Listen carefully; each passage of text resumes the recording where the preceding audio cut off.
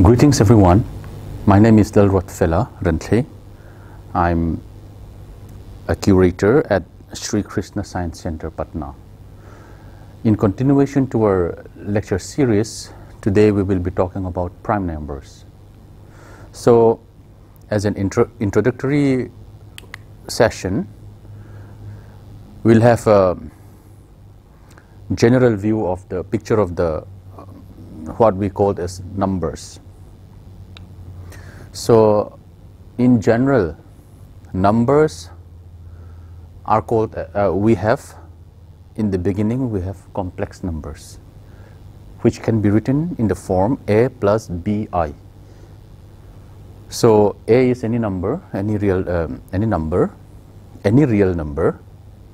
B is also any real number, but I, this makes it complex, where I is written as the square root of -1. That makes it complex. So, A is called the real part and B is called the imaginary part. Now, when A is 0, that number is called pure imaginary numbers, and when it is non-zero, it is a perfect complex number, or we can also call it as imaginary number. On the other hand, when B is equal to when B is 0, so we have real numbers, only A. So real numbers are actually the numbers which we usually can imagine. So real numbers, in a very broad manner, broad category, can be divided into rational and irrational numbers. Rational numbers are those numbers which can be written in the form of a fraction, let's say p by q, where q is not 0, and the fraction, the decimal points terminated somewhere. For example, 3 by 2. If we perform the division 3 by 2, we will get 1.5. So the number terminates at the first decimal point. On the other hand, irrational numbers are those which never end. The decimal digits never end, like √2 or pi, the number pi itself. So even the rational numbers, again, the rational numbers can be written composed of integers. Integers are nothing but those numbers which have 0 after the decimal points, or we should say with no decimal points, like what we have written here. These all are integers, negative integers, positive integers, and all are integers including 0. Now integers, again, they are made up of whole numbers. Whole numbers are numbers 0 to any number that we can count. And again, whole numbers are made up of natural numbers. So that starts from 1 till whatever we can count. So whole number without 0 are called natural numbers. So the numbers that we know are formed using natural numbers. They become whole, and according to this diagram. Now, among the natural numbers, there are certain class of numbers called as composite numbers. For example, the number 24, it can be written as 3 times 8. These are called composite number. Any number which can be factorized. This is called factorization. So again, 8 can be further written as 4 into 2. Again, 4 can be written as 2 into 2. So that number which can be written in this manner is called a composite number. But on the other hand, 23 is we cannot think about any number that that multiplied out to 23, except 23 into 1, itself into 1. So these are called non-composite number or prime numbers. So in a certain way, we can say prime numbers, all numbers are built upon natural numbers, and the natural numbers are the building blocks. I mean, prime numbers are the building blocks of natural numbers.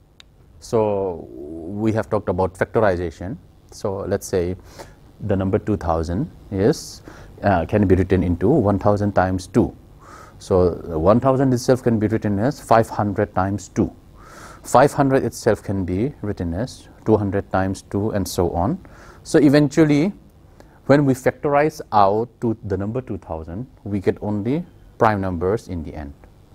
Likewise, 333 can be factorized out into its prime components. So we can say prime numbers are the building blocks of natural numbers, and this factorization, this scheme, is the core of what we call as encryption or cryptography that we will come later in, which is very, very important in cybersecurity and many more things. So let's talk about some brief historical facts.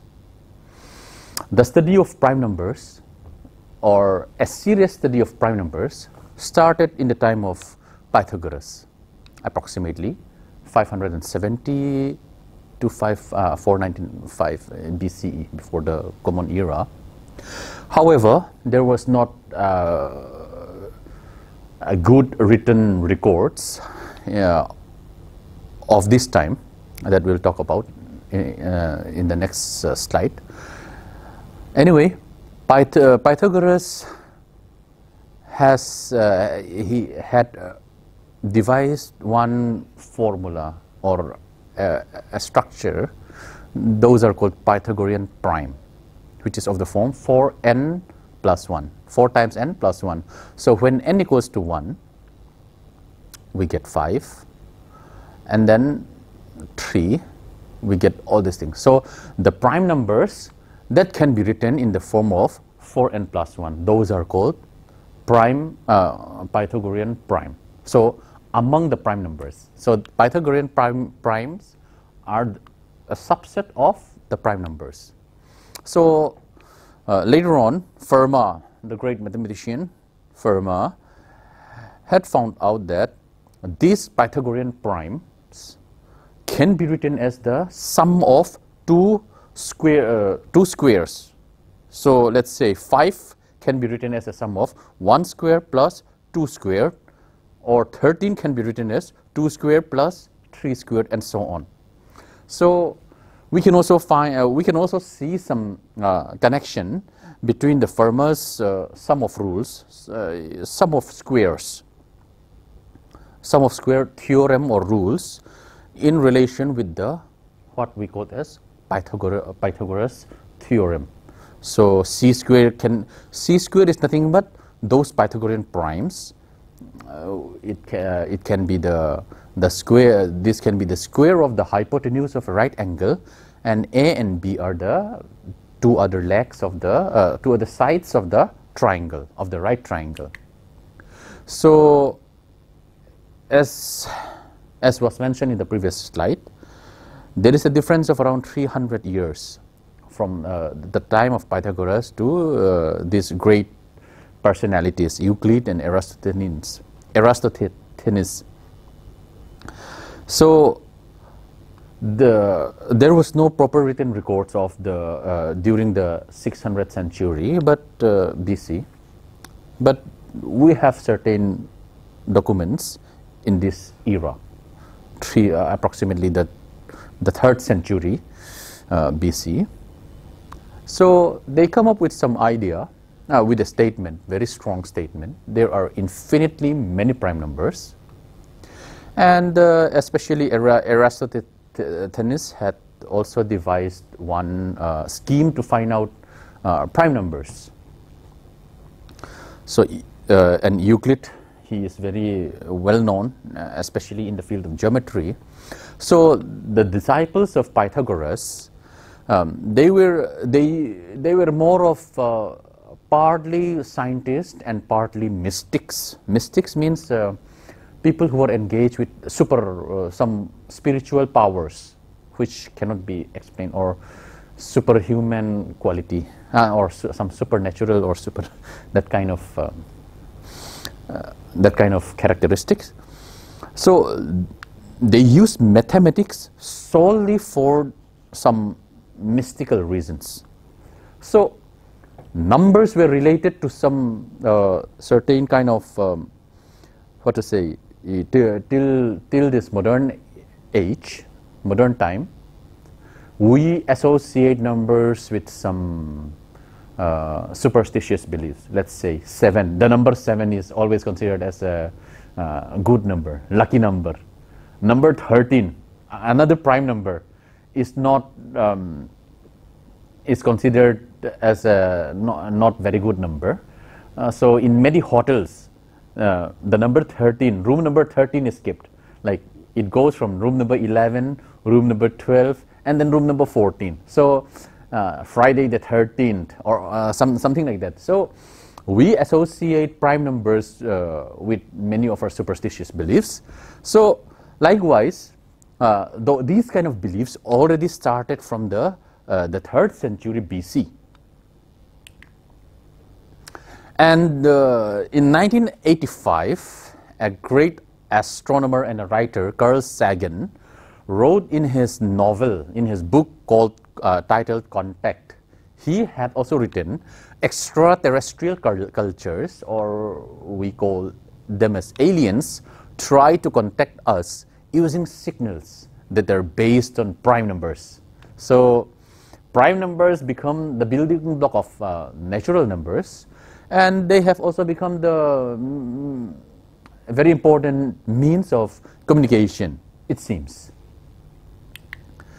So another strange characteristic of prime numbers is their distribution. When we go from 0 to counting from 0 to 50 or 1 to 50, there are around 15 prime numbers, and 51 to 100 around 11, or this is around 10 or 9, I think, less than 11. So it goes like that. So I have done these calculations, but I don't remember the numbers. This is, I think, around 9. So it goes like that. So as we go further and further, the density of prime numbers keeps on decreasing. As if we do some curve fitting, this is at least 1 by r square. It goes down. It keeps on decreasing and decreasing till 500.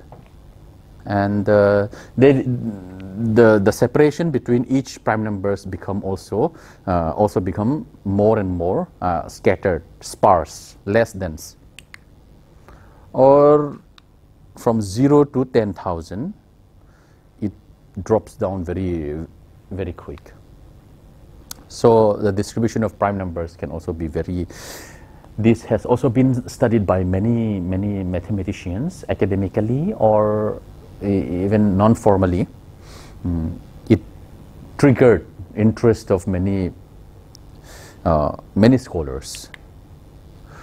So another thing is called Ulam spiral. So natural numbers written in the form of a square spiral. So this is called Ulam spiral. It goes on and it goes on like that. So looking at this, the prime numbers are located along diagonals in the Ulam spiral, and it looks like this. Along diagonals in the Ulam's spiral. One among many applications is in encryption. When we visit any website,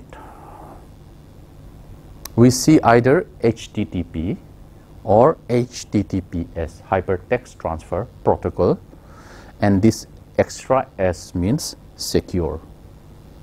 And the main difference is it requires a SSL certificate. SSL means Secure Sockets Layer. So without the SSL certificate, user it is insecure. So without any checking, the check gate is open. The check gate is always open. But here with the HTTPS, with the SSL certification, the check gate is closed. Until and unless we have this certificate, we cannot pass through. So it is always very, very important in browsing our websites or net banking and many other things. We must always check whether we have this S or not. And the core of this SSL, is the public key encryption scheme. One very important scheme is the RSA, which is a public key encryption technology developed by RSA Data Security Incorporation. RSA means Rivest, Shamir, Edelman, who are the inventors of the technique in 1978. So it works like this. John uses Mary's public key to encrypt the email and sends it to Mary. So using Mary's public key encryption, sent over the internet. Mary received the envelope, let's say the encrypted. So she decrypted using her private key and then get the message. So this public key can be your credit card number or something like that, and then P and Q are some prime numbers, the private key. So there are some techniques, deeper mathematics, which are used. So using these two keys, two prime numbers, these are very large numbers, very large prime numbers.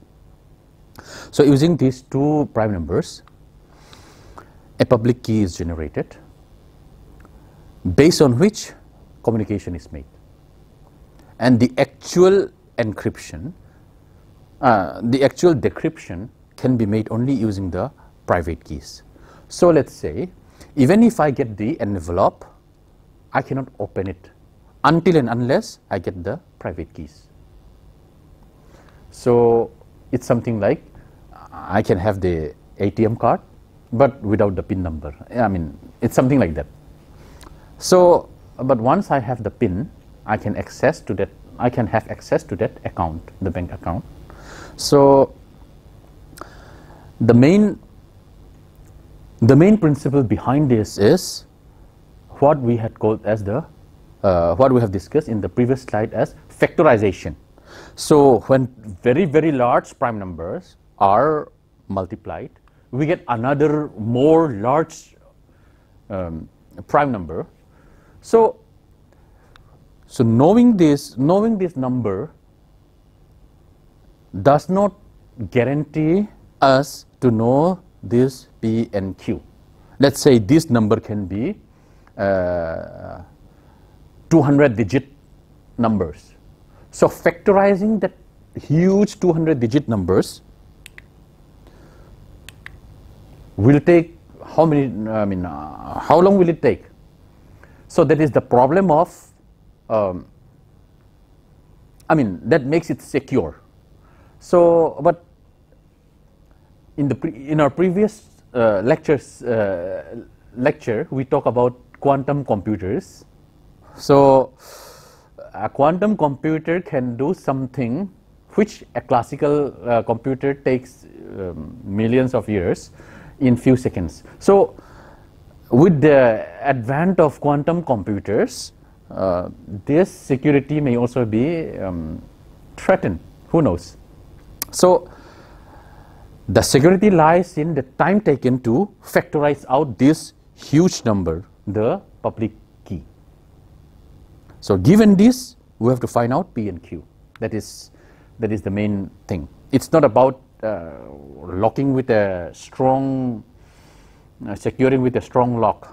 It's about the time taken to factorize out this large number n into P and Q. So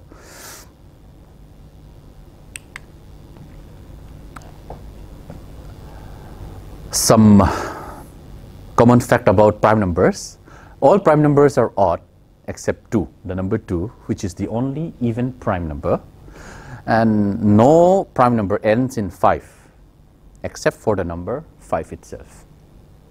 And the largest prime number found so far has 24,862,048 digits.